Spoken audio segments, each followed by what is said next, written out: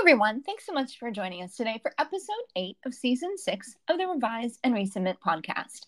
I'm Dr. Kim Bissell, the Southern Progress Endowed Professor in Magazine Journalism and the Associate Dean for Research in the College of Communication and Information Sciences at the University of Alabama. And I'm Dr. Annalisa Boland, an Assistant Professor in the Department of Communication Studies, also at the University of Alabama, and we both work in the Institute for Communication and Information Research, or the ICIR, at UA. As our wonderful listeners know, we launched a series back in the fall called What's New With? And the goal of this series was to catch up with guests we had previously chatted with at least 2 years ago. And today, just like last week, we're doing just that. But before we give you all those details, we're going to dive into our regular gotta have a question in the intro. Okay, so I'm going to start us off with questioning today, and there are lots of possibilities out there, but here we go. In the spirit of what's new with in the past 2 years, Kim, have you changed any of your virtual assistants or your virtual assistants routine? Do you have the same ones, new ones? Did you change any of their voices? Okay, that's a great question. And I think, let me start with the very last question. I do change voices. Because sometimes I'm feeling inspired by places that I want to go, like Australia or England, and I will change the voice for sure for that. I think... So let me back this up. I think I tend to find myself getting rather frustrated and grumpy when I'm using a virtual assistant, but that's largely because I may have a very specific question or I want information that doesn't necessarily align with the ready-made prompts. Even with the Google ones for maps, sometimes it's unclear, and that gets me kind of grumpy because sometimes I just want to speak with a human. But if I am speaking to a virtual assistant, I don't mind the British ones or the Australian ones. So I do have to admit, I think it depends on the company and the service that I'm needing at that moment. So airline help, not my favorite, but if I have a general question, it may be useful. It may free me up from spending time on the phone or on a website. So I have to ask, and I'm so excited about this answer, and I don't even know what it is. Do you use them, or do you know it? What do you think about your virtual assistants? Okay, so while this virtual assistant is not new, and well, actually. So I thought I had such a great answer, and I'm not even sure this is a virtual assistant. But in super fun assistant news, even if it's not virtual, I turned on my Roomba the other month for like the first time in at least 5 years, and it worked. And it was amazing. And okay, so it's an assistant. Is it I don't know if it's virtual. I guess it's not virtual. Okay, so fail on that answer. But it is an assistant. It is an assistant. So I think that in the past 2 years, I have had maybe fewer virtual assistants. And maybe that's because of the conversation that we had with this guest today over 2 years ago. Yes. And so I am like always assuming that someone is listening, to the point of like, sometimes I even whisper in my own house. So when we last caught up with today's guest, she told us all about her research in voice assistants and digital assistants. But since that time, she spent additional time studying how virtual assistants could be tailored toward a very specific market, like an elderly population, or examining how virtual assistants can be designed to provide more empathetic responses, like, "Hey, Kim, you seem a little stressed." I would love that. I would love an empathetic virtual assistant who could detect stress in my voice. Imagine that. We cover so much ground in today's conversation, and today's topic is just fascinating given how much virtual assistants and digital assistants have become so much more popular and common in the 2 years since we last had our guest on the podcast. So without further delay, please join us in welcoming Dr. Miriam Sweeney, an associate professor in library and information studies, back to the podcast.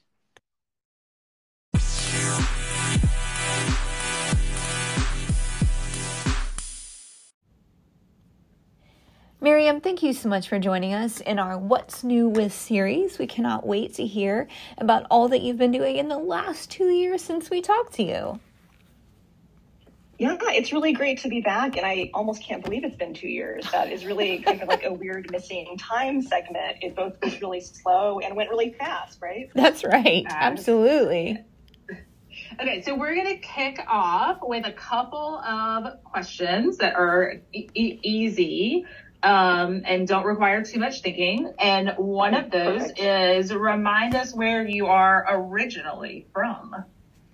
Oh, sure. I'm originally from Bloomington, Indiana, so go Hoosiers. I've actually noticed that there's a lot of like Indiana connections within our college, whether folks went to school at Indiana University, which also I did.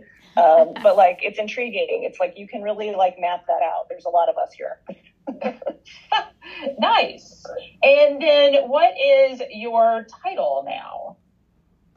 My title now is Associate Professor in Library and Information Studies.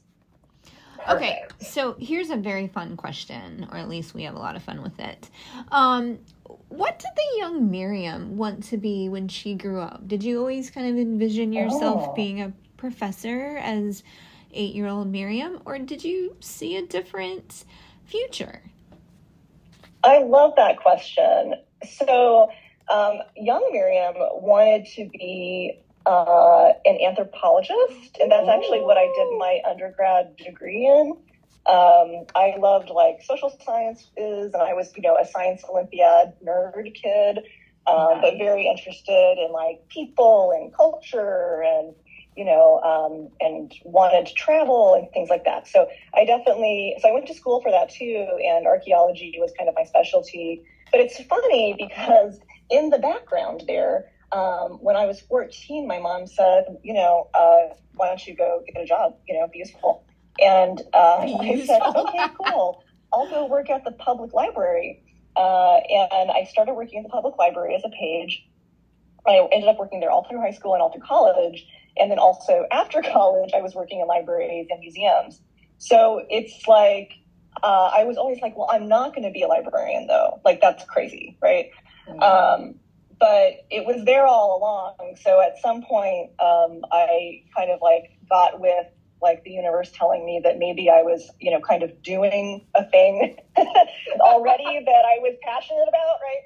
And, there was still like a lot of interest from, there's a lot of crossover. I mean, I also worked in in college for like museums, doing museum programming. And so like the anthropology stuff kind of crossed over with the library stuff. And there's a lot of, whatever. But anyway, yes, anthropology, archaeology, that's what young Miriam thought she'd be doing.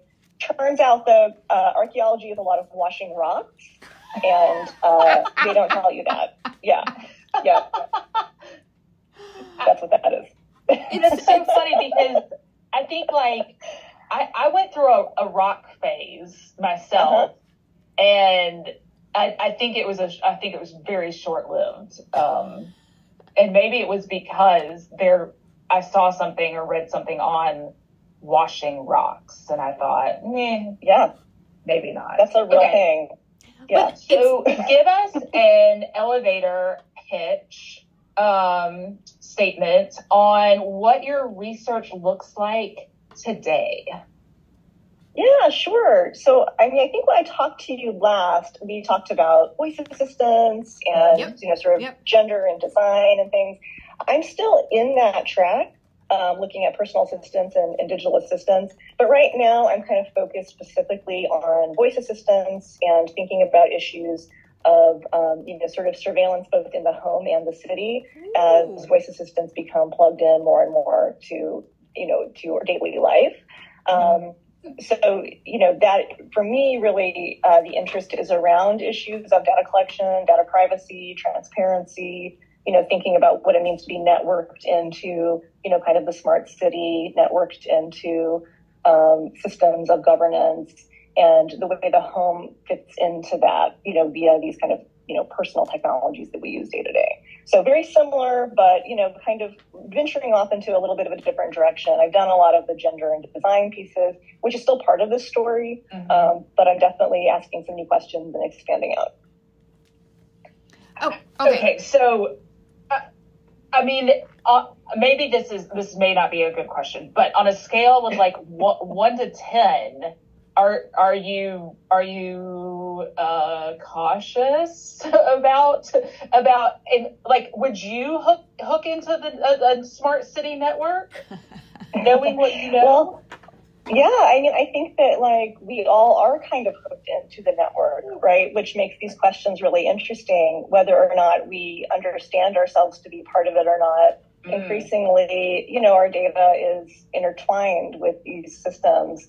So, looking at things like voice interfaces is just like one opening to kind of understand that connectivity that we all have. People always ask me like, okay, well, do you use like Alexa and such? And I don't, but that doesn't mean I'm not connected, right? In so many different ways. And so, voice is an interesting technology. I mean, I know we have other things happening with, Chat GPT and, natural language processing. Voice to me is really interesting because as like it is a biometric, data point that actually tells us like a lot of information. You can get a lot of information from voice, and we often don't think about voice in the same way we might think about like, fingerprints or other kinds of biometric data or facial recognition, right? But voice is actually, powerful, and you can determine things about people's health, and facilities and things like that from voice. So I'm intrigued by that as kind of a concept, and just how this is how it can work also as an accessible technology, but also what are the cautions along with that as well that we need to consider. Okay, so quick question here, because I was thinking about this like a month or two ago. Is voice identifying? Ooh. Is voice identifying? Like, yeah, so is that like a could you promise if we were just recording without video, just audio, can you say that that's anonymous data or? Oh, no? I see. Yeah, good question. Ooh, I'm not sure. I'll have to really think about that. Voice, I don't know. I'm not sure if we have the capability to say that it is identifying in the same way that we could like say if a fingerprint is a unique identifier in that way. But from voice recording, you can tell things like, you can like diagnose a number of kind of like medical related issues, or not diagnose, but they can point you towards diagnostics. So there are things you can do with voice, but I think that's a really interesting question. Like, look at you data researchers thinking about this. Yeah. Okay. Well, I like it. I don't know the definitive answer on that, but now I want to find out with you. So let's do it. Let's do it. Because I was thinking like, I don't know if I have like a unique voice, but some people do. But particularly like when you said, voice could lead to like health stuff, I'm like, well, then I don't want my voice. I don't want people thinking that my voice is not protected in the same way. Right. No, totally. Yeah, I mean, something I'm looking at is the way that voice assistants are actually kind of being marketed as assistive devices towards elderly or disabled folks. And there's, some crossovers in that as we age, we might have, lose some functionality in different ways. And so voice assistants are, being, kind of targeting this. There's a service from Amazon called Alexa Together that is specifically aimed at like senior care management, where you can like enroll your loved one, but, they have to also consent to be enrolled. And basically it kind of allows for family members to, drop in on the speaker, make sure they're okay. It's kind of like other like lifeline technologies, right, that we've had in the past. But it has kind of more datafied aspects to it. But so that was interesting to me because, you might wonder like, okay, so these are targeting seniors or elderly folks. What does it mean if like voice patterns, could be used by third parties like, insurance companies to say, oh, well, this person is actually exhibiting signs of dementia, right, in their vocal patterns. What would that mean in terms of the autonomy of the individual or their access to insurance or healthcare or autonomy, right? Mm-hmm. So those are some of the questions that I'm thinking about because, as we're promoting those as accessible devices, that like we need to consider the privacy dimensions as an accessibility part. Mm-hmm. If we're thinking about like helping people be autonomous and have, control over their own destinies in different ways.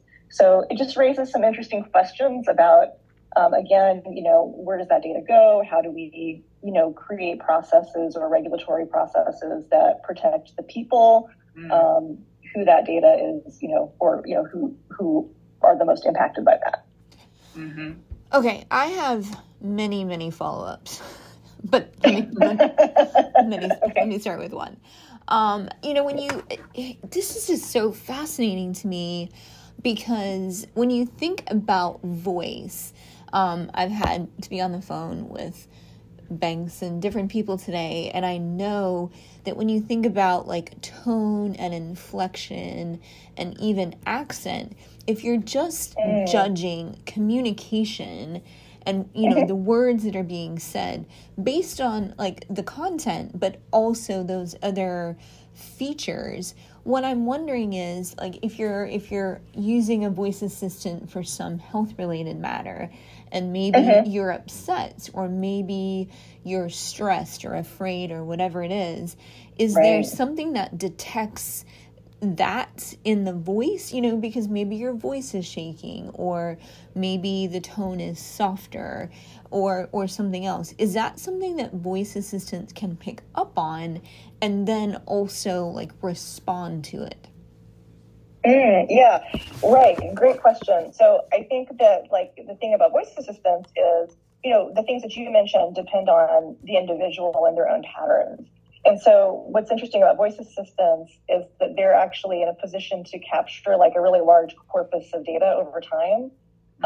So that for an individual, you could see over time, like how does that vocal pattern fit into, other patterns. So, I mean, it's the sort of the predictive analytic part of it. Because if you just captured like a little sliver of conversation from a random person, you wouldn't know how that fits into their overall, patterns. But what you're saying is, okay, so could this then, could Alexa be tracking me in ways that they would know that like, oh, in this moment I'm stressed. So yes, in the sense that this is exactly the kind of the issue is that they are capturing kind of a corpus of data that would allow them to say, okay, this person who who is interacting and giving voice data points all the time, now we can sort of see that like in this moment there's like a deviation or whatever, like this indicates heightened stress. So it's not necessarily that voice assistants at this point in time, like there is interest in the industry to develop voice assistants so they are more, engaged with kind of empathetic responses in that way. So that's not currently happening with these products, right? With like Alexa, Alexa's not currently like, you seem stressed, do I need to suggest like a candle from Amazon that you can buy and calm down with? Like maybe some self-care, here's a bubble bath. No, right? Wait a minute. That would be amazing. That would be incredible. But I think that like that is like that's an industry interest though, is how do we kind of refine these to respond, to people in more empathetic moments. But of course, the example I just gave is like, is that something we want to sell us more products? Like to what end? Right. There are other uses, of course, in healthcare scenarios and things like that as well, that, might not have like a commercial output, but also, determining, things like emotional state of, AI that claims to detect like emotional state is really complicated because what we're really talking about are like external patterns of behavior, which is not the same actually as your emotional state, right? The emotional state is complex and internal and culturally driven and all these things. So I'm always very skeptical about kind of, emotional AI in terms of like being more precise about what we're capturing there. It's not that like your AI is in fact empathetic. It is crunching, data to predict how you are feeling. And that's different than it knowing that you feel a particular way. Does that make sense? Yes, that makes a lot of sense. Yeah. Yeah. So I feel like I'm going to, Alexa, Siri, whoever you are out there, if you're listening. Right. They are listening. Let me tell you. I will take a bathroom remodel to pilot the go ahead and turn the bubble bath water on when I feel stressed study. And I'll buy the handle if someone else will pay for the bathtub. I mean, is that a strategic funding request? I mean, like, can we make this happen? Yeah. Okay, if so, I want to put in one too, for sure. Okay, so do you, this also may be a silly question. Do you consider in your studies, or is it possible to consider, like, how do the so AI is not a real person, but right. Yes. What if I am like, Siri, you sound stressed? Oh, I like that. Because you're talking about emotion, right? So what at what point, or have you looked at the emotional bonds with your AI, and is that ethical? When we're thinking about like privacy and data, and it's like, what are we getting ourselves into? Right. I mean, that's not a short, easy question at all. That's a really big question. but I do like this concept. But the part about like turning it the other way. I mean, so I don't personally study that, the sort of attachment people have to technology, but that is studied. And people, I mean, this is sort of the effectiveness of anthropomorphizing technology is that we do, connect with inanimate objects and humanize them in different ways because, like, that's a skill set that we have. Like, we're social creatures. And so, Siri's talking to us and really trying to exploit that, right? Like, that's what that sort of design is meant to do. It's to sort of encourage us even more down that path of interacting that way. And so, yeah, people absolutely have, form kind of attached relationships with their devices. They feel that they're personal, There's like a funny one about even like robot vacuums where people who send in their robot vacuums like for repair are like distressed when like a different one comes back. Like they are wanting to repair the one they own and love. And then like if the manufacturer like is like, well, we've sent you a different model. It's like, well, that's not my model. Like that's not, we call ours BB-8. That's not my BB-8, So yeah, people definitely form those connections and, and programmers sort of have, I think, fun with this on the other end in terms of like, if you ask Siri questions about Siri, like you get answers, it's like kind of like Easter eggs, right? Like there's often responses that are programmed in. So yeah, it kind of encourages us to think about these, but again, you're just dealing with, it's not sentient. Like, don't worry, we're not there. Yet? Yeah. Right. Yes. Yeah, absolutely. Okay. Absolutely. So first of all, I feel like I need to test all this stuff out with Siri and Alexa and see what happens. Just for fun. Ask her questions. See how she's doing. Check in on her. Make sure she needs like, what's the AI equivalent of a bubble bath? That's my question. Right. Yeah. Okay. So this is kind of a bigger picture question, and I can't wait to hear your answer on this.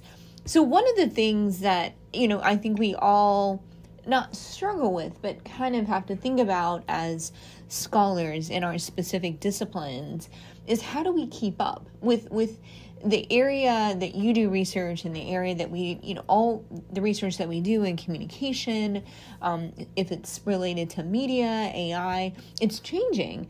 And it's changing, I think, sometimes more quickly than we can even keep up with. So when you look at this area that you do research in, how do you keep up? Because it seems like every week there's a new thing with AI or a new thing with voice assistants. And do you ever feel like you're always a little bit behind the 8 ball because it's just changing more rapidly. Does that make sense? It definitely does. I mean, absolutely. I often feel behind the 8 ball. Yeah. So, I mean, I think for me, I've had to kind of realize that you almost like can't keep up, but that's okay. Like, I like to stay, generally informed, like a layperson, maybe a more informed layperson on just things that are going on in the field, right? Like, ChatGPT is like the new kid on the block, and I like to read about that and, stay informed with the issues around that. But like, I don't have the time to like pivot my research agenda just because a new thing is out, right? Like research is slower and steadier and deeper than that. And so I think that that's actually the comfort, is that we need research to be thorough and take its time. And even though that sometimes feels that we're behind, it's really, we're not, because there is a difference of like skipping around to different topics in a shallow way, and sort of doing that deeper dive that can bring contributions and insights to new technologies, right, via older technologies. So I experienced this with voice assistants for sure. I've been working on these topics for a long time. A lot has changed in the field. And yet, at the same time, like, we still don't know everything, like there's a lot to ask questions about, even as it's changing. So currently I'm working on a book about voice assistants, and, books it's very exciting. I got a contract in last fall for that. Congratulations. Thank you. So I'm working with Polity Press on that in their Digital Media and Society series. And, it's like with books, like they take time, right? Like they take multiple years of dialing in. And so that's scary, because it seems like, okay, well, in that time frame, what if everything shifts, right? What if at the end of that, no one cares about this topic anymore? But at the same time, it's like we need the documentation on the record for digital scholarship. Yes. Like we need people to do the deep dive so that it's there to follow up on, and to, be that lasting record of scholarship that we build on in the future. So my advice, especially for like digital scholars who are in this environment where things are changing all the time, is just not to get like, stay up in kind of a general way on things in the field, read, talk to people, maybe like one way I stay fresh too is, starting new collaborations with people who know different things than I know, and, learn more from those things, but also realize that, like, just like kind of in the journalism environment, like investigative journalism is slow and takes time and it's dogged. Research takes time and is dogged, and like, fast, like, journalism isn't, like, doesn't displace the need for deep investigative journalism. And, kind of the same thing, right? Like, we still need people to go and do deep dives in this work. Do you have a title for your book? Well, the like placeholder is just like voice assistants. And I was like, listen, I'm bad at thinking of titles, but a sexy title will emerge. I just like, at the signing of the contract, didn't have it in me. And so my editor was like, well, we'll work on that. We'll work on a sexy title. So TBD, next time you follow up with me on this, maybe I'll have it figured out. Excellent. Yeah. So can you talk about where your research applies? And that's not exactly a great question, but like what fields should be like, ooh, I should take note of this? Yeah, for sure. You just asked me, why does this matter? So what? I heard it. That's the question. But it's an important question, right? I think that the kind of research I do, and where I intend for it to impact, is to, be part of the record that could drive like policy, and like kind of regulatory frameworks. A lot of the interrogation that I do in my work is around this hugely imbalanced power landscape of the folks who get to design and set the tech agenda, which is really just kind of a handful of powerful companies and powerful executives. And then the rest of us who live in this environment that is completely framed by the technologies that sometimes no one asked for, So yeah, I mean, I really see this as a contribution to thinking about, what kinds of privacy concerns do we have? What are the critiques around that power imbalance? What does it mean to resist that or shift it? What would be the role of policy in that? Yeah. I like it. Okay, so I've just made a note, Miriam, that we're going to have to get you back on the podcast. Keep talking about this. I'm happy to. I love chatting with you all. Then you can give us more details on your sexy title for your book. Yes, absolutely. We are at the point in the podcast where we want to get some recommendations from you, and I'm betting we're going to get some great ones. But these are just fun things, Rex, for all of our listeners who may not have heard about a book, a movie, or a television show. So what is your favorite TV show, or what are you watching right now? Okay, sure. So those are two different questions. I am like the longest stan possible for AMC's *Halt and Catch Fire*, which was a show that came out, I don't know, 5 or 6 years ago, maybe. Mm-hmm. It documents these programmers in the 80s who are putting together, computers and video games and early Silicon Valley in the 90s. Anyway, it starts a little rough, like kind of Mad Men-y, but then it takes you to a space where women are really the center of the story. So I want to pitch that. It's like, I think, one of the most underrated shows out there, but it kind of, fits my tech interests very much. So I'll say that's one of my favorites. Currently, I mean, I'm watching, I stay on things. I'm watching The Last of Us on HBO and, trying to keep up with whatever Pedro Pascal wants to do with his life. I'm there to watch it. It's fine. But for tech recommendations, if you haven't watched Severance on, I think it's Apple TV, then that is kind of a, sort of a sci-fi tech kind of one. And I thought that was very provocative and well done. So that would be like my kind of sci-fi tech recommendation. I say, how sci-fi is that? Because I watched that and I was like, oh, is this happening? Right. Okay. So what book are you reading now? Or tell us a book that we should all not miss. Okay, sure. I mean, when I read for pleasure, then I like to keep it kind of lighter and away from work so that I can distinguish my work from pleasure reading. I really enjoyed recently, I'm kind of in a dark academia place. I really enjoyed Atlas 6 by Olivia Blake.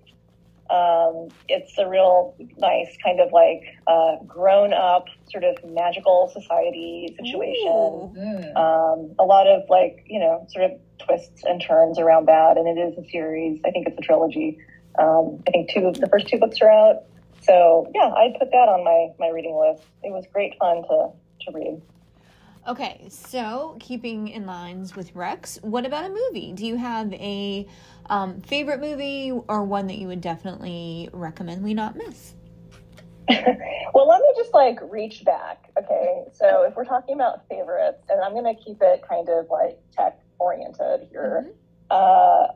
I'm obsessed with Sneakers, the movie that came out in the 90s with Robert Redford and a whole bunch of other people. And it's heist vibes. It's they're we're using computers, because it's the early 90s. And it's amazing. I don't know. It holds the test of time. If people are what should we watch? I'm how about Sneakers? And my husband is oh my God, how many times are we going to watch this? That's awesome. Yeah. Okay. Last question is, if your life was, or if you wanted to be on a reality show, oh my God, which one would that be? Okay, I totally know the answer to this. The Circle on Netflix, where you try to catfish each other. I've watched too much of it, and I'm put me in, coach. I'm ready. Yeah. Okay, that's incredible. Now I have to watch The Circle on Netflix. Right. Miriam, it has been so wonderful catching up with you and having this conversation and learning more about all that you've been doing since we last spoke to you 2 years ago. Thank you so much for making the time in your day to check in with us. Well, thank you for having me. It's been a real pleasure, and I'm happy to talk whenever you would have me back. So thank you so much. Perfect. Thanks, All right. Miriam. Thank you.